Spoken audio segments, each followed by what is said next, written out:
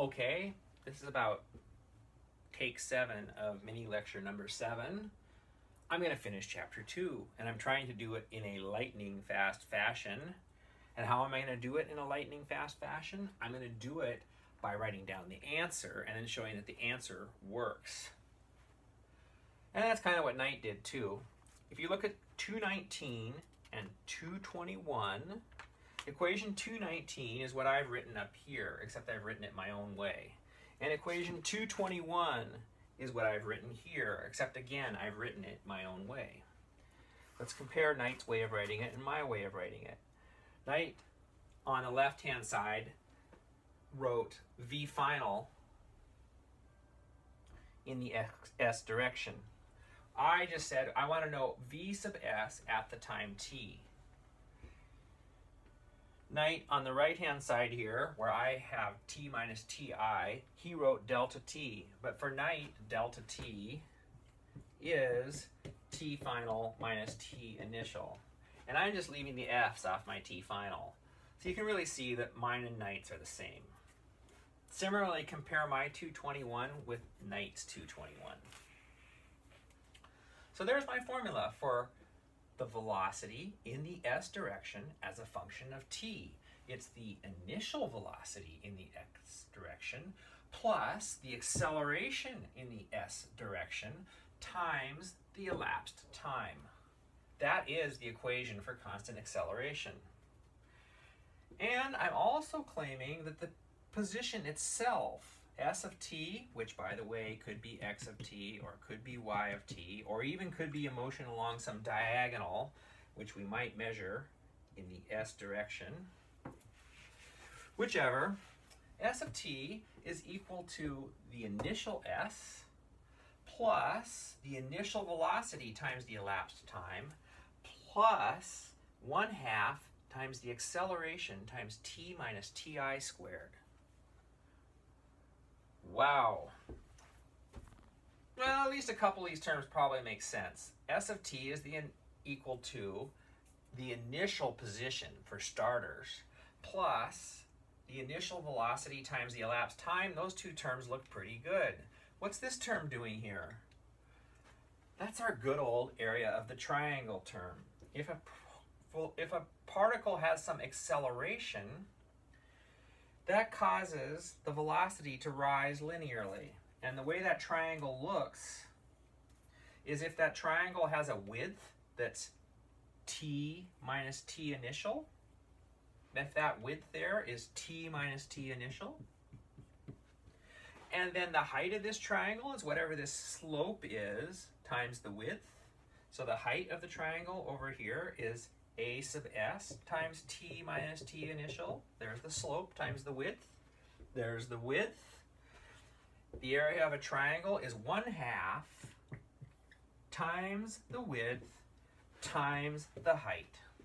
And if you take 1/2 t minus ti and multiply it by as t minus ti, you get 1/2 as t minus ti squared. So that's just area under the triangle again. And this all makes great sense. In fact, we're pretty much done. But let's just double check things the calculus way, okay? If this position function is supposed to give you this velocity function, we ought to be able to take the derivative of this to get that. Because taking the derivative of this says that the slope of this should give us that. Okay, let's take the derivative of this thing. What is ds of t dt? Well, the derivative of a constant is 0. The derivative of this thing, well, this is a constant that's multiplying t minus ti. Okay, so we've got the multiplier, and then we have to take the derivative of this thing over here that it's multiplying, but the derivative of t minus ti with respect to t is just 1. Because the derivative of the second term here is nothing, and the derivative of t with respect to t is 1. So look at how much simplification we've already got.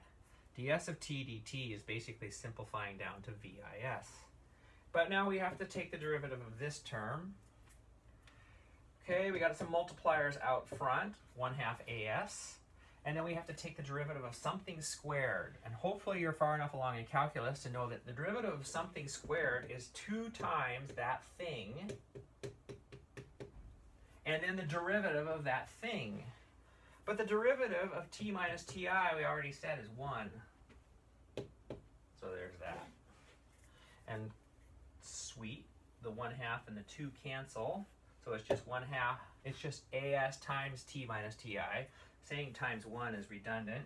Saying times 1 is redundant. Adding 0 is redundant. And we've just learned that ds of t dt is vis plus as times t minus ti, which is exactly what we needed it to be. Okay, so this position function gives you the velocity function that you wanted. Let's see, for sake of space, I'm going to erase a little bit. Let's see if this velocity function gives you the acceleration function that we wanted. The acceleration function that we wanted, as we know, this is supposed to correspond to constant acceleration. And constant acceleration is just the number, a sub s. So is the slope of this thing equal to a sub s? Let's try it. dvs of t dt is equal to, what's the derivative of vis? It's a constant. Derivative of any constant is 0. Plus, what's the derivative of this term? Well, this term has a multiplier, a sub s. And then it's multiplying t minus t sub I, but the derivative of t sub minus ti with respect to t is 1. So we just show that dvs of t dt, if vs of t is that function, is as, which is exactly what we needed it to be for constant acceleration. And really, every last other problem we're going to do with this is just rearranging those equations that I had up there with different unknowns, different givens. You just keep rearranging until you get the answer that was asked for. Free fall. Well, I'm going to tell you that that would be probably usually written, just like we wrote it just a minute ago, that would be written that y as a function of t is equal to whatever y was at t equals the initial time, plus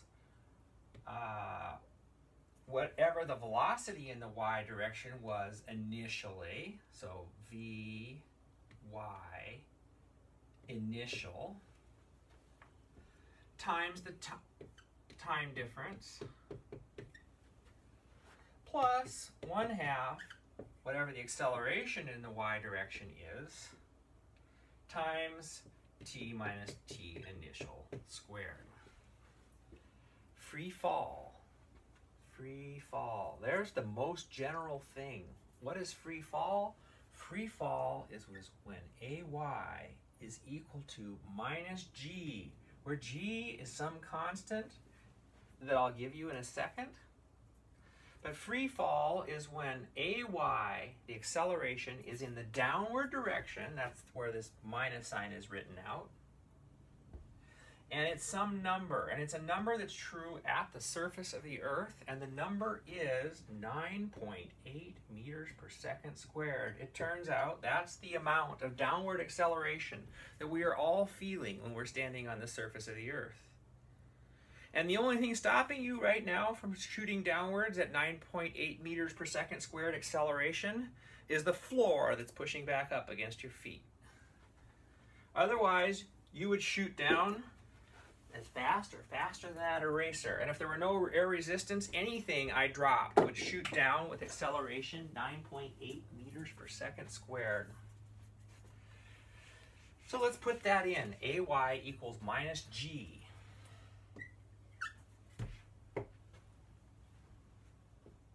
There it is.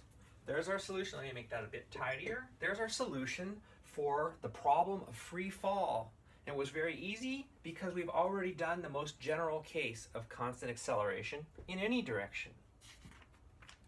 So go ahead, read 2.5, and finally, let's nail 2.6 while we're at it.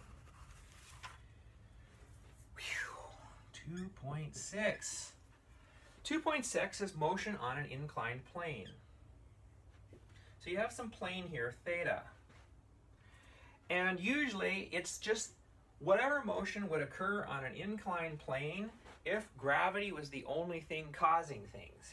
Now, this I'm going to try to make a little bit intuitive here. Here's the force of gravity, or the direction that gravity would like to accelerate you. Now you can resolve that into two vectors.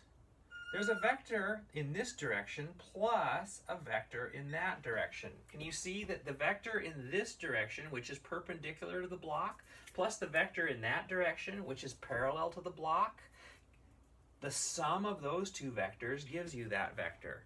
So it might be reasonable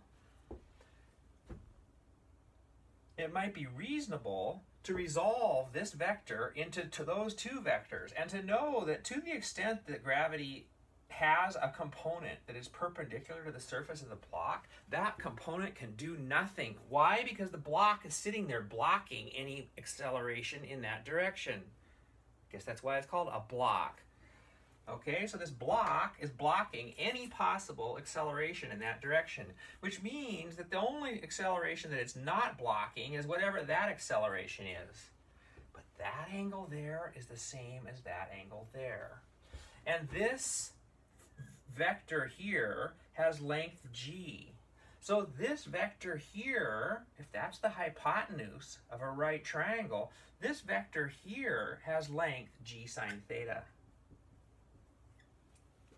Oh my, we're all done.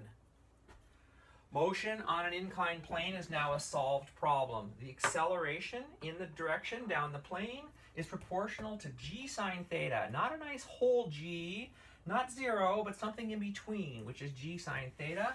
So let's plug that in. We'll say s of t is equal to s initial plus whatever the initial velocity was times the elapsed time.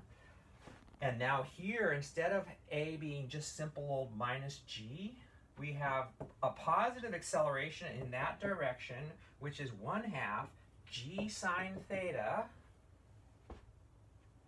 times t minus ti squared. Let me just check two things. If the block is absolutely level, okay, so there's my block, theta. If the block is in fact level, that is if theta equals 0, I better get no acceleration. Well, theta equals 0 plugged into sine theta gives you 0. So good, there's no acceleration term in the case that theta equals 0. And here's another case I can check. So let's check theta equals 90. That's like an insanely steep block. In fact, that's a block that looks, it's like perfectly straight down the front face of that block. If I have theta equals 90 degrees and I put it into this formula, well, sine of 90 is 1. So this formula simplifies to this in the case that theta equals 90 degrees. 1/2 g times t minus ti squared. Now, why isn't there not a minus sign here? Because you'd think if I have an infinitely steep block that I would get the problem that I got just a minute ago, which was the free fall problem. Well, the only difference is, and this plus sign is correct, is that I'm measuring s in the downward direction. I was measuring s in this direction, I'm measuring s in that direction now. So except for the fact that I'm kind of have flipped around my coordinates, this equation and that equation totally agree with each other. Well, that was a lot. We finished chapter 2.